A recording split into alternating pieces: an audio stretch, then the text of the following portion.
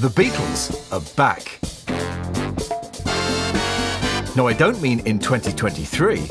I'm talking about 1995. The Beatles Anthology was an 8-part TV series, followed by 3 albums containing 155 previously unreleased tracks, and was Beatles fans' biggest event of a generation.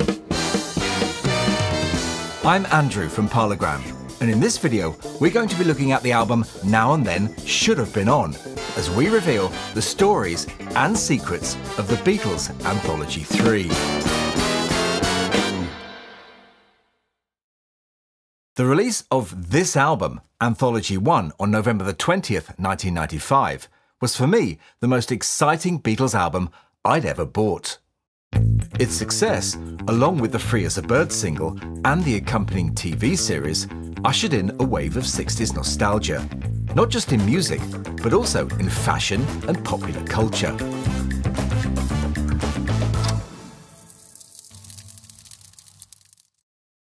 With first-generation fans turning 50 and second-generation fans like me already hooked, it was the perfect moment to create a new generation of Beatles fans. And just as the Red and Blue albums had been for me, Anthology became the new gateway into Beatles music for that new generation.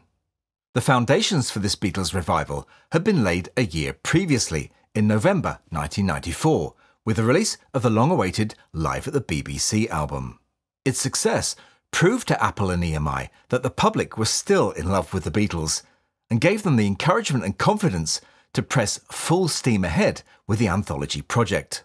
Don't forget that aside from the Hollywood Bowl and BBC albums, official Beatles releases had, since Let It Be in 1970, been little more than cash-grab repackages of their hits.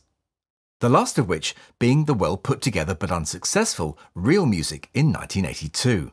Followed in 1988 by the more intelligent but only slightly more successful Past Masters. Apple's plan to present the Beatles with their trousers off, as John might have put it, was at the time a real gamble. Although it was something dedicated collectors had long been calling for, the big question was, how would the public outside that dedicated fan base react to a bunch of lo-fi demos, early live performances and alternative versions of their hits? However, sales were huge right off the bat, and Anthology 1 sold 855,000 copies in its first week in the US and was certified triple platinum after 6. In the UK, however, despite Pete Best calling it the Beatles' greatest album ever, Anthology was held off the top spot by the biggest selling album of the year, which was an album of granny-pleasing 1960s cover versions by a lightweight acting duo called Robson and Jerome, which ironically included their cover of the Beatles' own song, This Boy. The release of Anthology 1 had been timed to coincide with the premiere of the TV series, which set the whole world once again talking about the Beatles.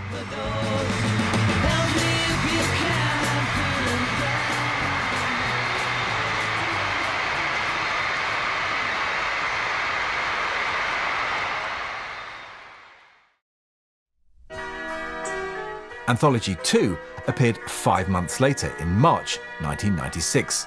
Although it and its lead-off single Real Love didn't generate the same degree of publicity as Anthology 1 and Free as a Bird, it managed to do what that album hadn't and reached #1 in both the US and the UK. Covering the period from February 1965 to February 1968, Anthology 2 contained some incredible pieces of music from their most innovative period, and was more critically acclaimed than Anthology 1. However, its lead-off single, Real Love, couldn't match Free as a Bird's success, and just crept into the US top 10, and only made #4 in the UK. If you want to discover more about the making of Anthology 1 and 2, check out our dedicated in-depth videos about those elsewhere on the channel, links to which are in the description.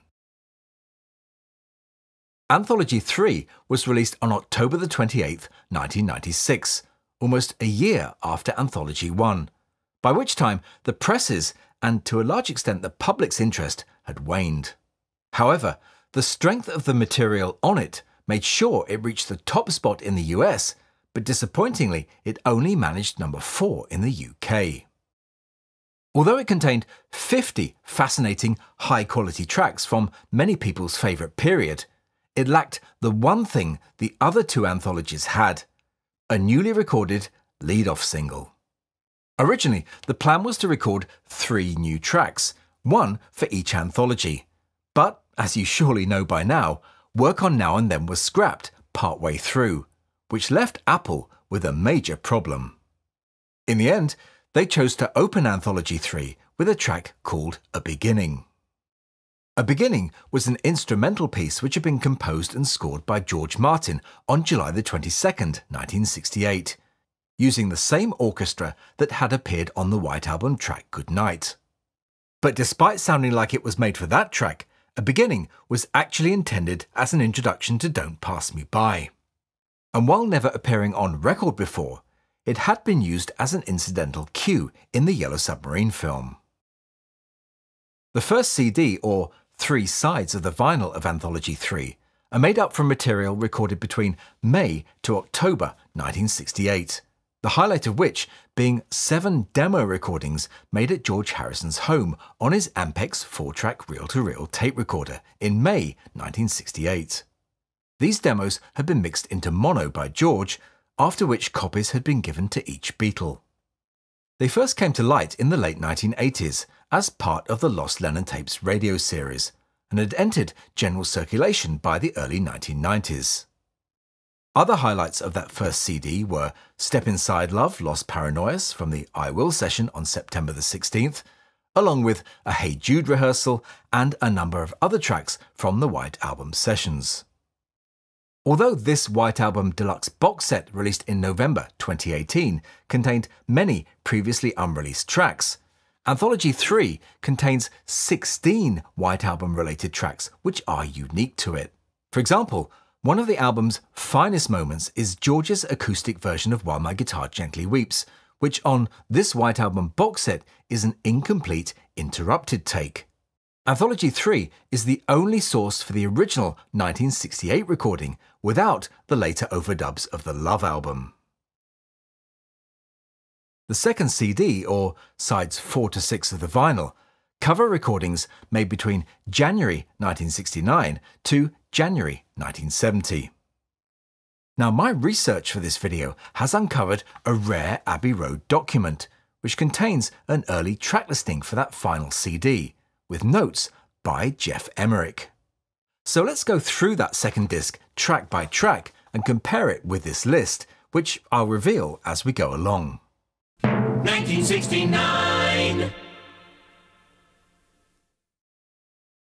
Track 1 on this list is the same as the one which opens up CD 2, or side 4 of the vinyl, I've Got a Feeling, which was taken from the first day of recordings made at Savile Row on January the 22nd. The sheet notes that the track breaks down with John's comment, which was about cocking it up trying to get loud, after which a note in pencil reads "redo pops," which I assume means the microphone pops. This is followed on the sheet by All I Want Is You, Dig a Pony from the same day, after which is noted the word review. This appeared as track 3 on the released album. Another recording from that same day, Bathroom Window, is listed next, along with the words slower than the master, after which is written the word lackluster. This track ended up as track 2 on the released album. Track 3 on the sheet, On Our Way Home, Two of Us, ended up as track 4 on the album and is dated as being from January the 24th. Track 4 on the sheet is Paul's Teddy Boy, also from January the 24th, and is followed by the instruction Redo. This appeared on Anthology as track 6. Number 5 on this sheet has been crossed out, but it's clear that it was Dig It from January the 24th, after which was written Quite Different, If Rough. It was rough because this was the first day that track had been attempted. The 51-second version included on the Let It Be album was taken from the longer 15-minute jam recorded on January the 26th. In the end, no version of the song made it onto the released Anthology 3. Track 6 on the sheet is take 1 of George's For You Blue, with its original vocal from January the 25th. The note written after says, "Very like Master," with "Not Sure" in bold after that. In fact, the album master used a re-recorded vocal done by George on January the 8th, 1970. This take 1 version wound up as track 5 on Anthology 3. Track 7 on the sheet matches that of the album, which was the Rock and Roll Jam from January the 26th. It's noted on the sheet as being very rough and "I don't think we can use it. Needs to be pruned, if used at all." Well, pruned it was, as Kansas City, Miss Anne and Lordy Miss Claudie were cut for the release medley and replaced by Rip It Up. Tracks 8 and 9 on this list match the album, which were The Long and Winding Road from January the 26th and Oh Darling from the 27th, which is marked as redo. Track 10 on this sheet isn't All Things Must Pass as it is on the album, but Mailman Bring Me No More Blues from January the 29th. Track 11 here is Get Back from the Rooftop, which is marked as performance number 3, and described as rough but historic, being the performance done when the police were breaking in. This was track 12 on the CD. The sheet then proposes that Let It Be from January the 31st is used, but is marked as redo. In the end, however, they selected an earlier recording from January the 25th, to which they added 2 pieces of dialogue by John from the January the 31st session. Tracks 13, 14 and 15 on the sheet are all George's demos, which are followed by a large question mark. But despite this, they all thankfully ended up being used on the album, although not all together. Track 16 is listed as Maxwell's Silver Hammer, the first vocal from July the 9th. The handwritten note states, "Good mix, pull back, out of tune words." This appeared as track 15 on the released album. But there was no place on the original running order for Ringo's Octopus's Garden. 1, 2, 1, 2, 3, 4. Come Together is track 17 on this sheet and on the released album. This was take 1 from July 21st, which was rather unkindly marked as being lackluster. Look out! Track 18 on the sheet is John's croaky rendition of Ain't She Sweet from July the 24th, which became track 19 on the album. Paul's demo for Badfinger of Come and Get It from the same day is next, after which Jeff has written which version should be Sessions, a reference to the mix he'd already done for the cancelled 1985 album of that name. Because is track 20 both on the sheet and the album, which of course is the beautiful voices only version from August the 1st. Track 21 here is the version of I Me Mine, recorded on January the 3rd, 1970, on tape E91742, mix take 16, which is prefaced by George's speech about Dave D, Mickey and Titch, after which is the instruction to check against the Glyn Johns mix, to which Jeff has added, "We'll check." The final track here, and on Anthology 3, was unsurprisingly The End from Abbey Road.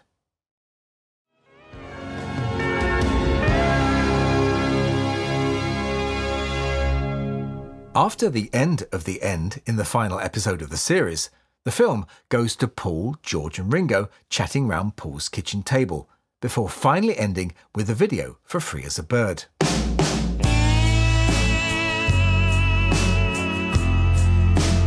As is evident from this sheet, the producers wanted to create an effective ending, not just for this album, but for the entire anthology.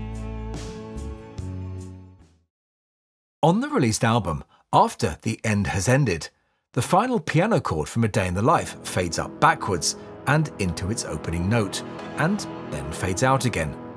But the idea proposed here was slightly different. What they originally wanted to do is to re-record the orchestra used on the end in order to, quote, make a bigger finish. One of the reasons for re-recording it was that despite it originally being a decent-sized orchestra in 1969 that consisted of 12 violins, 4 violas, 4 cellos, 1 string bass, 4 horns, 3 trumpets, 1 trombone and a bass trombone, all costing EMI an equivalent today of nearly £10,000. It had, for some extraordinary reason, only been recorded in mono. Now this new, beefed up stereo orchestral piece would then be followed by a new piano chord, played in a similar way to that of A Day in the Life, only that it would be in the key of A to match that of the end. The plan was then to film Paul, George and Ringo playing it together. In the end, though, it didn't happen. But maybe it would have made a more interesting ending than a wink from Paul. So, is Anthology 3 still worth owning today? Well, while it's true that it did take some liberties with some of its tracks by making mixes from different takes, I'm happy to overlook that. After all, the set was mainly all about entertainment and listenability rather than total accuracy. 30 out of 50 tracks, or 60%, are unique to Anthology 3, and with minimal dithering or noise reduction applied to the fade-outs, it's a great sounding album. The vinyl is well mastered, and the CD is not limited or brick-walled. The original vinyl pressing was decent, although it's not cheap these days, and an original European pressing will set you back an easy €100 or dollars. My copy here is a 2017 pressing from the D. Agostini mail order series, which, in my opinion, is much better value and half the price. It was recut by Sean McGee at Abbey Road from Digital Masters, but in truth, there's very little to choose sound-wise between the original and this. Also, the D. Agostinis were pressed by MPO in France on much heavier 180-gram vinyl. If you're not sure what exactly the D. Agostini series was, check out a link to our video about it in the description. Although the contents of this album bowled everybody over back in 1996, it doesn't compare with the depth and selection of the more recent archive box sets. But it does contain some real gems which are not included on those box sets, and I think it should be an essential part of anyone's Beatles collection. Looking ahead, it's high time the Anthology TV series was remastered into 4K or on Blu-ray, and updated with new footage, such as some of the 14 hours of 1990s footage of the sessions at Paul's studio that Peter Jackson was supplied with when he was making the Now and Then video. And who knows what else Apple have locked away.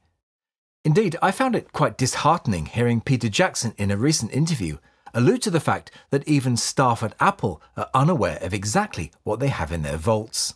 Peter Jackson would be the perfect person to be let loose on this project, which I think would be ultimately more rewarding than the Star Club tapes. Anyway, let's see what happens. I, for one, would be happy to lend a hand.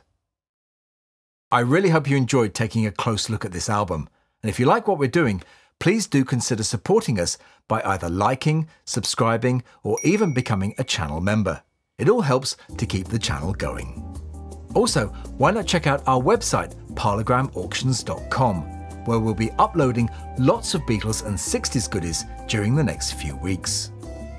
I'll be back next week with some more Beatles fun, but I'll say bye for now and thanks for watching.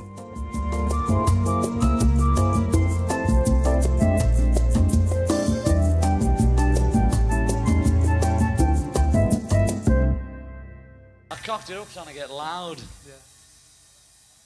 Not bad though.